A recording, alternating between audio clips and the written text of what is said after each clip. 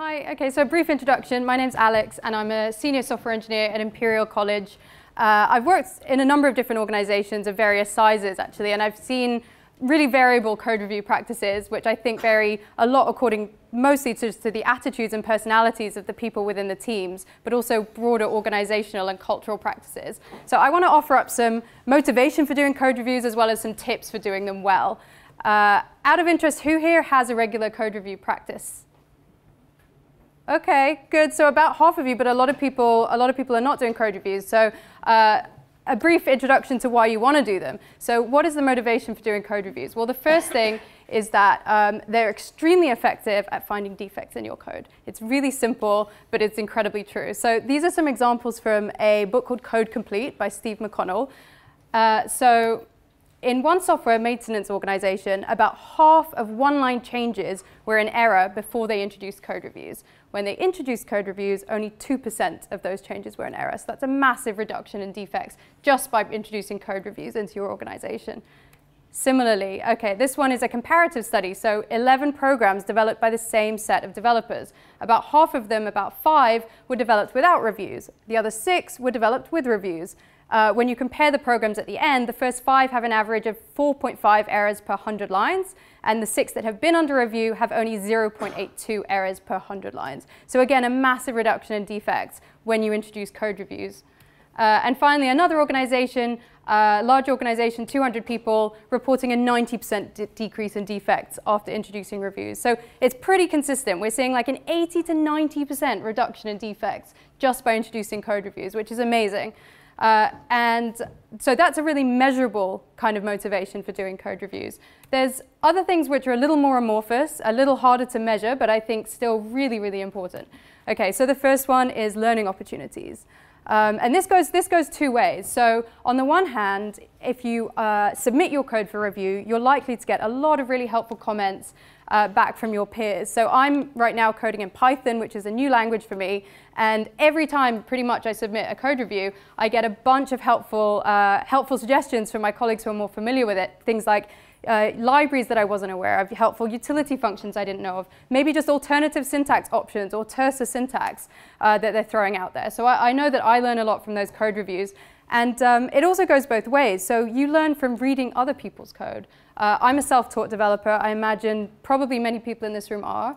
And we will have learned a great deal from reading other people's code. Well, reviewing your peers is a great way to just spend some time reading other people's code. You might see a neat way of doing something that you hadn't done before. You might discover a new function, a new style. You might be, you'll just develop your coding skills in general. And this applies not only to junior developers, but actually I think to developers at all levels.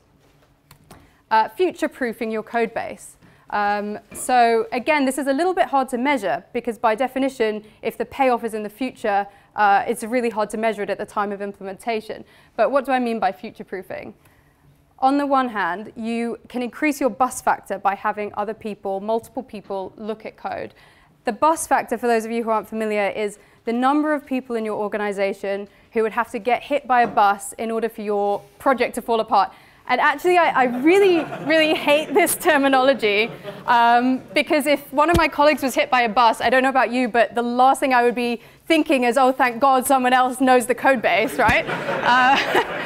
So I prefer to think of this as your Hawaii factor. So this is, you know, if one of my colleagues or how many of my colleagues would have to win the lottery and take a wonderful early retirement in Hawaii for my project to fall apart. OK, so you can increase your Hawaii factor. You ensure that code is readable. This is obviously super important for future-proofing again, because the developers working on a project are going to change over time, and you want to make sure that anyone can step into this project and get up to speed and dive into that code without massive overheads. And maintaining code standards, again, an incredibly amorphous aim, but something that's incredibly important as well. So whatever the best practice that you bring into your, you know, there's, as we've seen in the previous talk, there's obviously many debates over best practice and code standards, but whatever those standards are that you adhere to as an organization, a great way, an important way of enforcing them is through code review. And you can also, through code review, also explore and develop those code standards as they change over time. Okay, so back to that really measurable thing, defect finding. There's a few simple things that you can do to make your code reviews more effective according to that metric. And this graph comes from a study that was done by Cisco Systems in conjunction with IBM. I've taken this from a blog post they wrote, so I don't actually have access to the underlying data, but they have some nice illustrative principles that they themselves drew out of the data. And the first one is really intuitive. I think you'll probably all recognize as soon as you see it that fewer lines of code are easier to review. And in fact, what they found is that under 400 lines of code, you find a lot more defects. So this y-axis up here is defect density. So it's not the total number of defects, but it's the number per 1,000 lines of code. Okay, so this is a sort of standardized measure, regardless of the size of your pull request, the size of your code review. And basically what you can see is that as these get, I mean, the important thing to note is just that as these reviews get longer and longer, but especially after 400 lines of code, the number of defects found massively drops off. So why is that? Because the reviewer simply can't digest and is probably overwhelmed by that amount of information. And I think it looks like from this particular study, it looks like 400 is a reasonable cutoff. There's other proxies that you could use for this. It's not always obvious how many lines of code are in a code review. So maybe number of files changed is a sort of heuristic that sometimes works. You could say, oh, have 10 or more files changed in this code review. Maybe that's getting a little big. Maybe I'm going to find that hard to review. Making sure that code reviews are single features or single units of work. They don't comprise multiple unrelated changes in one code review. That's also very much related to this idea of pull request size. But size is a really critical consideration. This is quite related and from the same study, and this is the speed at which you review those lines of code. So again, if you review things too fast, you can see that there's quite a steep drop-off in the amount of defects that you actually come back as finding after around the 500 lines of code per hour mark.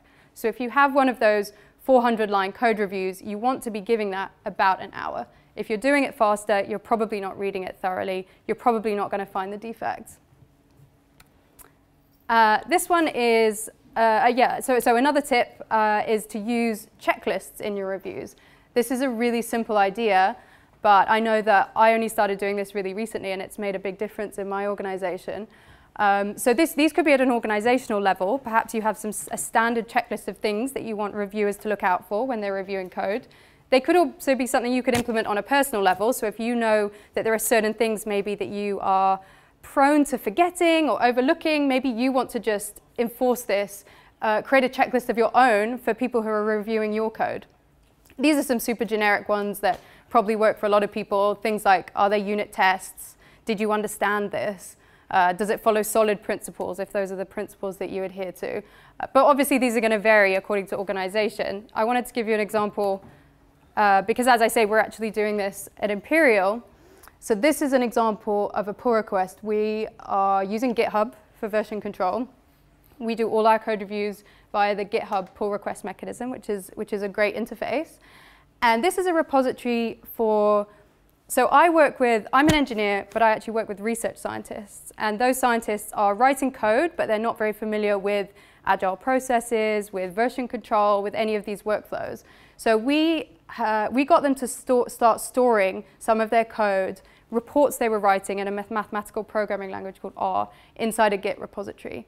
And we wanted reports to be reviewed as they were checked into this repository. And initially, when we introduced this, it seemed like it was mostly a formality. So these things were just getting approved, checked in, and we were having problems like weird names that didn't make sense, or code that doesn't compile even, or code that doesn't run. So this is a super, super simple checklist that we use in conjunction with a very structured pull request. So we have report name, link to our issue tracking software where you have a description of what the issue was, instructions for running the report, things you want the reviewer to look out for, and then this really basic checklist. Is the name sensible? Is there only one report in this pull request? So relating back to, is there only one issue in this pull request? Does it run locally on your machine? So you'd think these things are really obvious, but as soon as we introduced this, suddenly the review process started making sense, and we started catching these things and saving everyone a great deal of time.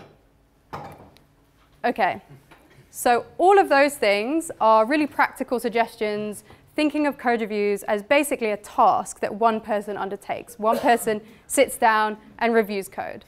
But what code reviews really are is a dialogue between two people, between an author and between a reviewer.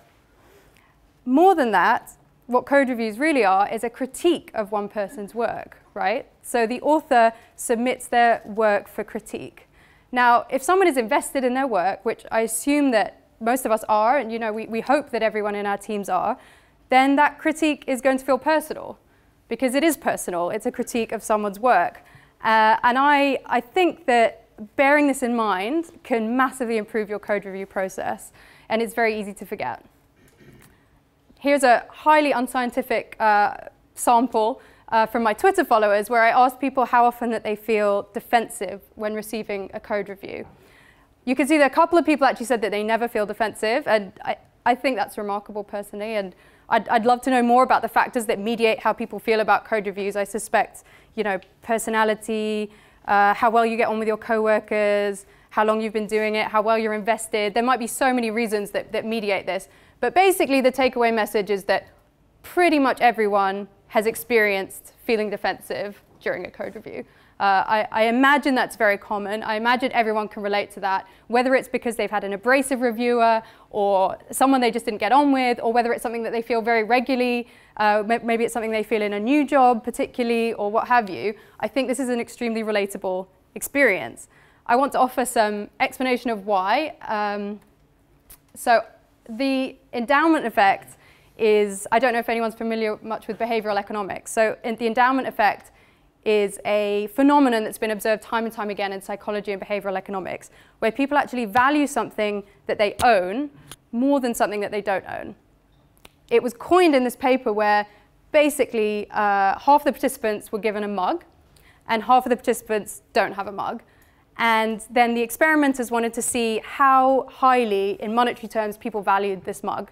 And it turns out that when you own a thing, you value it a lot higher than when you don't own it. So you can see nearly double in this experiment. This is the price in dollars up here. So people who own the mug were seen to value it at nearly twice the price of people who didn't own the mug. Obviously, there's not a direct analogy between ownership in the sense of owning material things and ownership in the sense of authorship, which is kind of the relevant sense that we're thinking about code in. But really, I just want to illustrate that, if we can't even come up with an objective value system for something as trivial as a mug, the idea that we could objectively value code and that whether we had written it and whether we owned it in some sense didn't come into the equation doesn't seem likely. I'd say it seems likely that ownership in the sense of authorship is an even more profound effect on how much we might value that item and how defensive we might be of that item. So there's another reason that people might feel defensive in code reviews, and this is that they might worry that they're actually being evaluated on the basis of the comments they receive. So, developers might think, for whatever reason, that a lot of comments on their pull request is a comment on them as a developer, or is even going to affect their standing in their job, is even going to be like a formal evaluation of their performance in the eyes of their employer. Moving on to the sorts of things that I think can generate conflict in a code review, and why I think code reviews can be a source of conflict. I've sort of developed this thinking where I categorize things along two axes. So on the one hand, comments can have high reward. On the other things, comments can have quite low reward. And on the vertical axis, things that have a low potential for conflict and a high potential for conflict. So I'll talk first about this upper left quadrant. I've categorized this as pedantry, because that's, I think, how it can sometimes feel to an author when they receive 10 comments pointing out that their indentation was with 2 spaces instead of 4 or whatever. So things like minor typos, white space indentations, or also arbitrary preferences, which leads me to the most relatable slide, I think, for me, which is there's always going to be multiple equivalent ways of doing things that don't particularly matter, don't particularly affect the performance or the logic.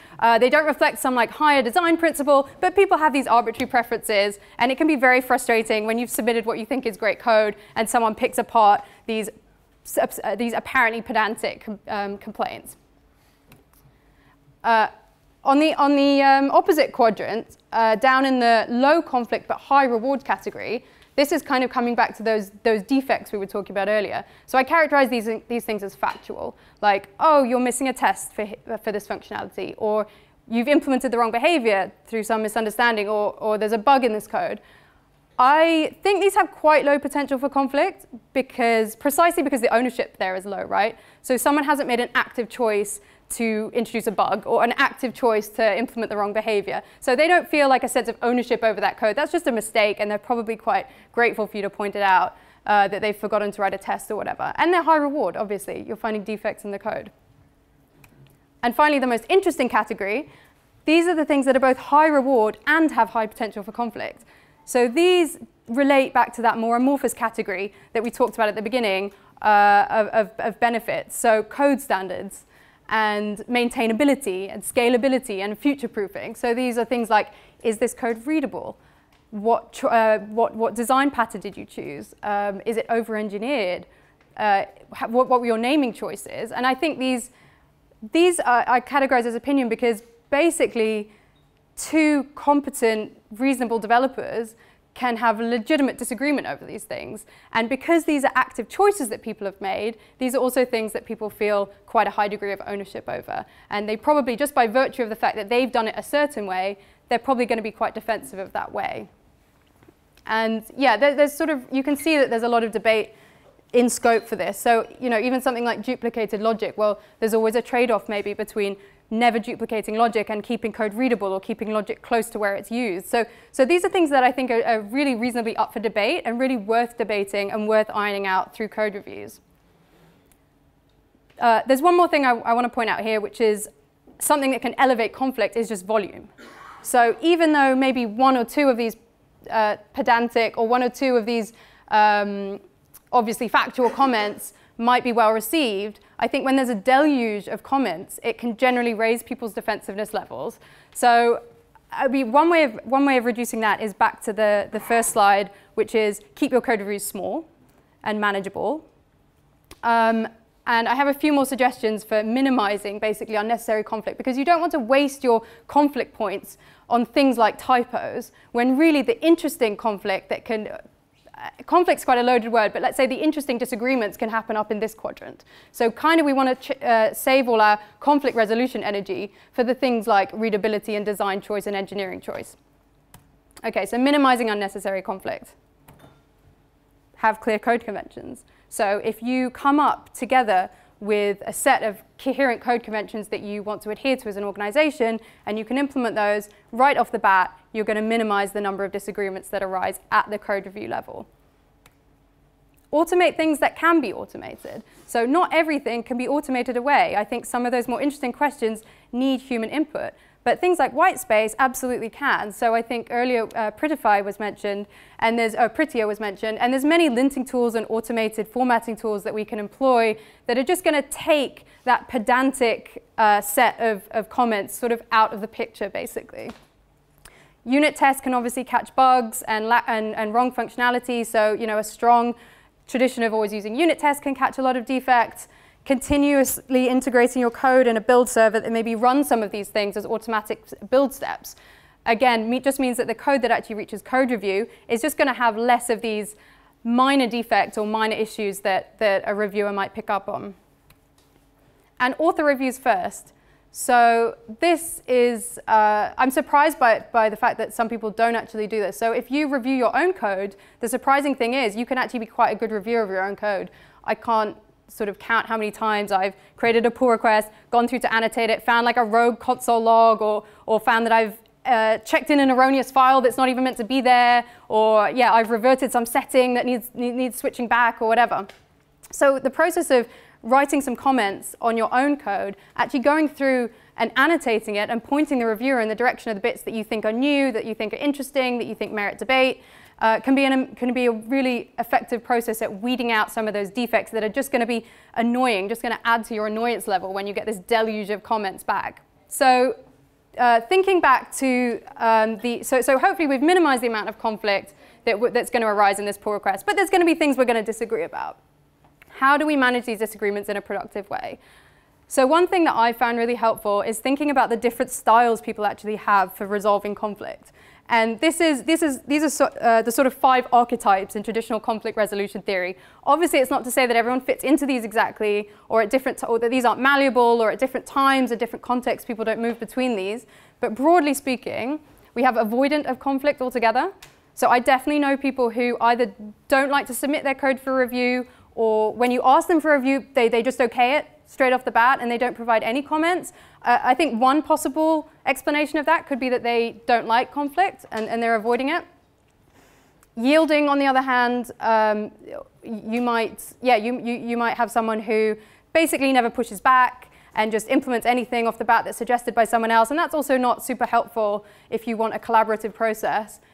Competing, I've also witnessed this, and I'm sure many people have witnessed this, where people see the code review as actually a battleground where they have to defend their initial instincts or ideas, and it's a bit of a playground for people's egos, and I think that can be a big problem. Compromising is kind of like a sort of middle ground that people go down, and then the optimal solution that we want is a collaborative attitude. So we want people to participate in active discussion.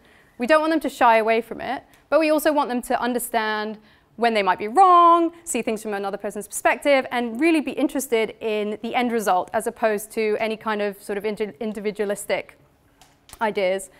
So there's, as well as making your code reviews more effective, of course, and making the outcome of those questions about code standards more productive, there's, of course, another reason that you might be interested in these conflict resolution ideas, which is just that you want your workplace or your team or your open source team or whatever context it is, your community, to be like a nice place for people, right? Like for people to be generally happy and for it to be a welcoming environment. So of course there's putting efficacy and the bottom line aside, there's also just this, just a good human incentive, I think, to try and think about these things.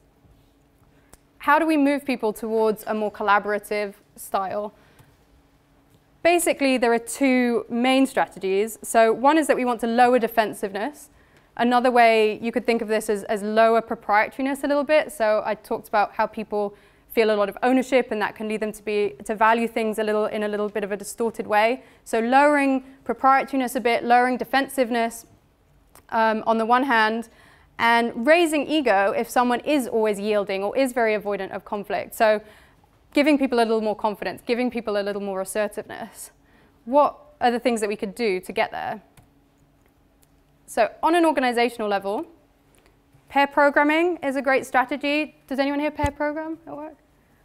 Cool. So that's one thing that can be used. Used to foster a sense of collective ownership. Basically, at the end of the day, it's not just one person who's written that code. So the authorship is shared, and the ownership is very explicitly shared. It seems really basic, but discussing things prior to implementation. So if you are going to embark on something that's going to be a novel way of doing things, or maybe you're introducing some logic that's never been seen before in your code base, that you might be implementing new coding standards, just discuss that collectively before you implement it so that these decisions are taken forward as a team. Never silo code bases. So don't have one developer working on one project, another developer working on another project. Mix and match. Keep your developers moving between the projects. Work in small units. Basically, again, this is a way of reducing a sort of unhealthy level of ownership over a particular code base. This is kind of abstract, but the more you feel like a team and the more you've built those team relationships, the more receptive you're going to be to your teammates' feedback, basically, and the less defensive you're going to be. And finally, back to that idea of being evaluated, make sure that you do decouple any individual performance metrics from the code review process. So you don't ever want your developers to think that their performance within the team and as a developer is being assessed on the number of comments they get back on their code, because then you'll end up just with a dysfunctional process that people don't want to participate in. Okay, what can you do as a reviewer? One really basic thing, say thank you to the person who submitted the code. It really goes a long way for people to feel that their efforts were appreciated. Even if you have a lot of comments about the code itself, their effort has not gone unnoticed and you're appreciative of the effort. Another principle that I think is right is to aim to raise code only by a grade or two. Don't overreach. So if you do have a junior developer or someone whose code is a little bit below what you were hoping when it gets to code review, try and nudge that grade up. So if it's a C grade code, try and bring that up to a B or maybe a B+. If you're getting B code, try and raise that up to an A. If you try and drag someone from a C to an A+ or a D to an A+ in a code review, that's going to be a really painful process for everyone. So training, although code reviews are a great platform for learning, training is something that should happen aside from code reviews. And the code review process has to be kind, and it has to be something that people want to engage in. And that's not going to be the case if they feel that they've basically scored an E. Ask questions. So this is a simple language thing. I think I missed one thing. OK, so the first thing I wanted to say, which has disappeared from this slide, is changing you to we. So I'm already doing that here. So you could say, you could reuse this function, or you should reuse this function, even worse. And a much nicer way of conveying the same message is, we could reuse this function. Even if the person, even if you're talking about something that person, the author, is going to implement themselves, just say we. It's really simple. Every place you say you, say we. Phrase things as a question. Could we reuse this function? I mean, firstly, it sounds friendlier, and secondly, you might actually be wrong. Maybe you've overlooked something. That author has been looking at that logic a lot more intently. Perhaps there's some subtlety in those functions that you haven't realized, and it can't actually be reused, or they have a good reason for not reusing it. So phrase things as a question. Justify requests. So again, this is making a request rather than a demand. So instead of saying, rename this function to get reports with formatted date, something like, could we rename this to get reports with formatted date, to make it clear that the date will already be formatted? So I'm justifying it, I'm phrasing it as a question, I'm inviting the author to respond, I'm inviting the author's opinion effectively. So these are some strategies that we can use just through our language as a reviewer. Oh, there you go. The other thing you can do as a reviewer is be positive. So give some positive feedback, even if it's just a one-line comment, which is thanks for writing this, or this works really well, or this works perfectly, this is just what we wanted, or whatever. But I usually find there's maybe like something positive to comment on the code, basically. Even if it's like, this is really easy to read. Well, that's a plus. That's great. Comment on that. Readability is one of the things we're looking for. Don't take it for granted. Say thanks. Say that it was good. It sounds really simple, but at the end of the day, we're all quite basic creatures, and we all have these egos, and telling people that they've done a good job when they've done a good job really goes a surprisingly long way. OK. Again, my slide is messed up. I'm obviously not very good at this. OK. So as an author, what can we do as an author? Because it's all very well giving all this advice to reviewers, but at the end of the day, sometimes you will receive reviews from people who are difficult, or phrase things in an abrasive way, or say things that are hurtful, or just for whatever reason, it rubs you the wrong way. So some strategies that you, as the author, as the recipient of the code review, can employ. The as-if technique, which is a little challenging, but very effective. You just imagine that you were something else. So you could imagine that you were in a different state of mind. Like, how would I respond to this if I were actually grateful for this feedback instead of wanting to flip the table? How would I respond to this if I were Mary? She's always so calm and magnanimous when she receives critical feedback. What would Mary say? How would I respond if this code wasn't mine? If I was reading these comments about something a third party had written, how would I assess the validity of the suggestions that are being made? So it sounds kind of simple, but it's actually a very effective technique. Say thank you to the reviewer. So it goes both ways. The reviewer has spent, hopefully, as we saw, at least an hour reviewing your 400 lines of code. So say thank you to them for their time. That can be disarming to them. It can make them feel appreciated. It can make them engage in a more good faith with you. And it can also be a way of practicing this first one, right? So the second you say thank you, even if you weren't feeling grateful, maybe you feel a little more grateful. Annotate your review first. Again, I mentioned this before, review your own review basically first. This can be a way of making sure that the reviewer understands your intentions, engage them, get in there with the collaborative engagement first effectively. Or if someone is not really, this is also a way of if someone is reluctant to participate in the process, someone has that more avoidant style, you can sort of solicit their feedback and show them that you really value and you want their collaboration. OK, so summary. Optimize reviewer effectiveness with a few simple tricks like checklists and like small self-contained pull requests. Minimize unnecessary conflict, automate away things like white space arguments. Understand feelings of ownership and don't really expect people not to feel feelings of ownership. That's just human, that's just natural. And furthermore, it's probably not desirable to get rid of feelings of ownership. People who value something highly also take pride in it, also put a lot of effort into it, also care a lot about the merit of the outcome. and nudge people towards collaboration, whether you're the organization at an organizational level, whether you're a reviewer, or even if you're an author, you can try and nudge your reviewers towards collaborating with you. So that was really dense. Thanks for sitting through it, and hopefully you can all take away some of those tips to implement in your own code review practice.